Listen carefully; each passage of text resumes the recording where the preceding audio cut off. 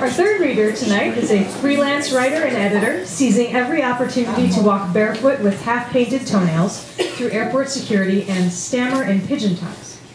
Her travel writing has been anthologized in Whereabouts, Stepping Out of Place, and she is contributing editor and columnist for the online literary magazine Storyacious. You can find her go-go dancing at the occasional craft fair, obviously, and trying to hula hoop at the odd surfer space party. She can hold her breath for only 10 seconds, but can float for hours. Let's give a warm welcome to Melissa Wiley.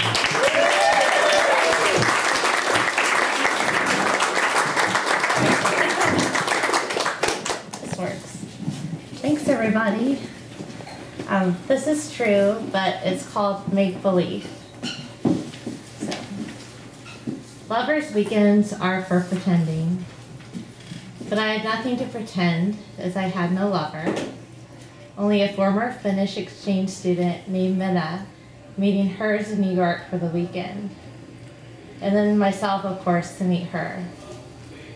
Myself, because the flight from Chicago to New York was so much shorter than to Helsinki. And who knew when she would be in North America again? Myself, whom she said I need only make believe, was with her real husband in order to relax and enjoy my time. Myself, who liked her husband, Freddie, well enough, but understood there were some problems there. Myself, who slept alone in my clean bed in a B&B for 3 consecutive nights. Myself, who let the man sitting next to me on the plane, an elevator engineer named Dave, buy me a Bloody Mary at 11 a.m. Because when you have no lover of your own, a free drink is the next best thing. And then some late morning Tito's loosens the tongue, enough to appease to your cab driver how liberating travel is without one's spouse. When he falls sepulchrally silent, and passing a cemetery flanking the highway, you know for certain he has lost his wife. You weakly apologize, though he assures you it was all a long, long time ago. So long, he says, you might as well call it a separate lifetime now. This you call and tell your husband once you arrive at your hotel. Everything else, however, you leave unsaid. Minna was due to arrive Saturday with UC after visiting another friend in San Diego. She would take the first flight she could get, she told me with a flight attendant set our fare, but I knew her well enough to know she would take her time. So Saturday morning, I walked the streets of the West Village and bought myself a copy of Simone de Beauvoir's The Second Sex, whose pages I scanned but did not read for half an hour in a coffee shop called the Bee's Knees, where the banana muffin tasted of wax and men in sock hats sat brushing their eyebrows like teeth with their fingers, where I sat crossing and recrossing my legs while cracking my book spine wide open. I already had a copy of the Mandarins in my suitcase, a book I had meant to read on the plane while talking the flight away to the elevator engineer instead. So I walked the cement arteries of the village until I stopped inside a boutique. I bought a navy blue dress that felt like a curtain to my knees. A dress so plain and so dark I looked like a silhouette inside of it, like a person without a face, as long as I avoided my eyes in the mirror. At 3 o'clock, I walked back to my hotel in the Diamond District, because even silhouettes become tired in the middle of the day, because without any real love in the afternoon, there is still the comfort of a warm bed. I slept for an hour, then I checked my messages, seeing none from Minna, and I left to walk some more. After peering inside an aquarium and a nail salon window, watching striped fish dart from the oxygen pump bubbles, I stopped inside a sushi restaurant for an early dinner, knowing Minna did not eat fish, and so savoring more time alone with Simone. I opened the Mandarins, just past its middle, reading her thinly veiled fictionalization of her affair with Nelson Algren. She had just flown to Chicago from New York. She had found love on a bare mattress in the middle of a kitchen floor, with a Schlitz sign leering through the picture window. She would lose the love again in time, of course, because she was married, conveniently, sexlessly, but mostly happily, to fictionalize Jean-Paul Sartre.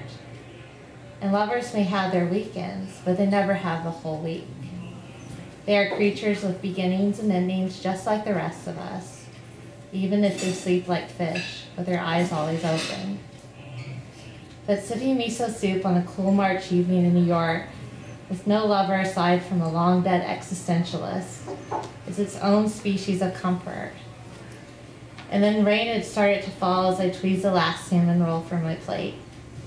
Rain I had expected, because this too would make the lovemaking sweeter, for Minna and Yusi when they arrived. Because lovers' time may be limited, but the weather usually cooperates, sending them early to bed. Leaving the restaurant, I paced a few blocks down a side street, teeming with tobacco and hat shops, then spotted a tangerine sign advertising Malaysian massages. Stepping through a doorway of hanging beads, I faced 3 chairs squeezed between dueling humidifiers, in a room with peeling spider print wallpaper. Seeing only one chair filled with a woman reading a magazine behind half-closed eyelids, I sat in the middle and said I would like half an hour's foot massage.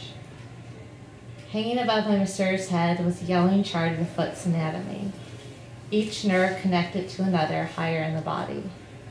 But the print was too small for me to read without squinting, and then I thought I would close my eyes too for a time, enjoying the touch for what it was, a paid service. 25 minutes later, the masseur swaddled my feet in a hot towel and held them aloft in the air, letting the blood drain from my toes back to my thighs. When the timer began to beat, he smiled and piped, "Friend, now we go for pat-pat?" And I nodded and smiled, saying, "Yes, I want pat-pat, very, very much." He led me to a room lit like a barren purple planet and whispered, "I go, then you," and pointed to the bed in the room's center, over which lay a single white towel thin as a crepe. When he closed the door, I tossed my clothes and towel both onto the floor, lay prone beneath the lavender light, hungry for more touch. An hour, I'd specified this time. A few seconds later, he patted back inside. He lifted the towel from the floor and placed it over me, saying, "No, over you, friend." And I sighed, expelling my breath in a loose heap onto the carpet. Later that evening, Minna called me, saying she and Yusi had just arrived, but that they needed an early night.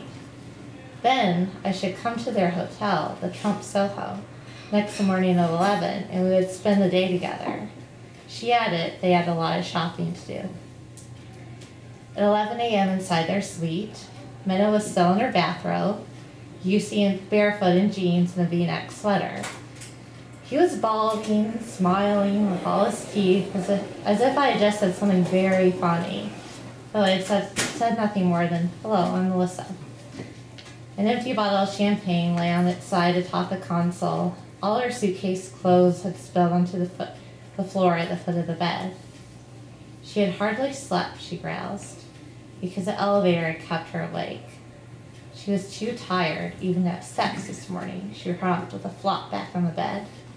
But she did have such nice new clothes from San Diego, and flew to the floor on her knees to show me. She rummaged through the pile, holding up a series of leopard print blouses with sequins for eyes at her nipples, each a brighter hue than the next, saying she had bought them all in a single shop fronting the beach, that they did such wonders for her figure, too. While she dressed in the bathroom, Yusi and I sat at opposite corners of the bed. I asked him about his job, his apartment in Helsinki, his hockey league, his cottage in Lapland, though not his wife or their 2 children. His answer to everything was, "Fine, fine, very, very good," with only a tremor of his Adam's apple for variation. His life, I realized at once, was not an empty one. Compared to my own, it was as satisfying as a chicken dinner. It was great. And I could see none of Nelson Algren in him. No shade of desperate hunger. None of the haunted look that real lovers, I always think, ought to have. While Minna hummed to herself, spraying her hair higher from her skull, I asked what he wanted to do. And he said, my suitcase has much space still, so I think I will fill it. So shopping for you too then, I asked. And he nodded, laughing, saying, yes, I like that very, very much. Walking outside, Minna asked what direction we should take. And I told her I was happy to wander any which way and people watch. But she said that Uniqlo's flagship store should not be far. Uniqlo's are springing up all over Europe, she asserted. And she had 4 of the same coat in 4 different colors. And I should get one too. I admitted I was chilly with my thin jacket, but said I would warm up as I walked. When Yussi, wearing a Uniqlo light blue coat himself, chirped that he too would like one in another color, now that we were here in New York. Inside the store, Minna strummed a rack of cotton dresses with freshly manicured fingers, saying, so nice, so cheap. You should get one, Melissa. Red, though, because you look better in color. But I walked on toward the sales section, thinking I might at least buy my husband something. So I plucked a navy blue hoodie from a hanger. But don't you want to buy yourself something? Minna asked. I told her I'd already bought the dress I was wearing, that I had started to like navy blue more and more, that I thought it a prettier shade of black. After lunch, she and Yussi said they wanted to see my hotel. When I told them it wasn't much to see, but they insisted. We could walk if you like, I suggested, when they nodded in unison, zipping up their new Uniqlo jackets, one electric yellow, one electric pink, walking behind me with their arms braided around each other's waists. Inside the lobby, the concierge told me wine and cheese hour had just begun. I followed Minna and Yussi to the table at the back of the lobby, spearing myself a few cheese cubes, then sucking on the toothpick. After Minna drank 2 glasses of Chardonnay, I assumed we would browse more shops or visit a museum. But she wasn't in the mood for museums, she said, and she and Yussi would do their real shopping tomorrow once I had gone home. But she did want to see my room. She had worked as a cleaning lady one summer in college in a Munich hotel, she said. She had taken an avid interest in them ever since. When I opened the door to my room on the 14th floor, she slipped her phone from her purse, saying, I'll photograph everything but the bed. Freddie would know we're not sharing that. Then she instructed me to stand next to the window and smile, pointing toward the Freedom Tower, just visible in the distance. Yussi, she told to stand in the bathroom, so his reflection wouldn't filter into the skyline. It was only 4 o'clock, but I told her I needed a nap, that I too had tossed and turned all night, when in truth I had slept 9 solid hours, that I would meet them back at their hotel at 7 for dinner. We could go to a comedy club afterward, where I would sit with my knees nudging the stage, explicating any innuendo I knew lost more than a little something in translation. Before she left, Minna kissed me on each cheek and told me to rest, but I was looking tired about the eyes. When she shut the door, I took off my dress and draped it languorously as any lover's kimono over the chair. I pulled Simone and Nelson off the desk. I laid the book over my heart, watching the real lovers rise and fall, rise and fall. Oi.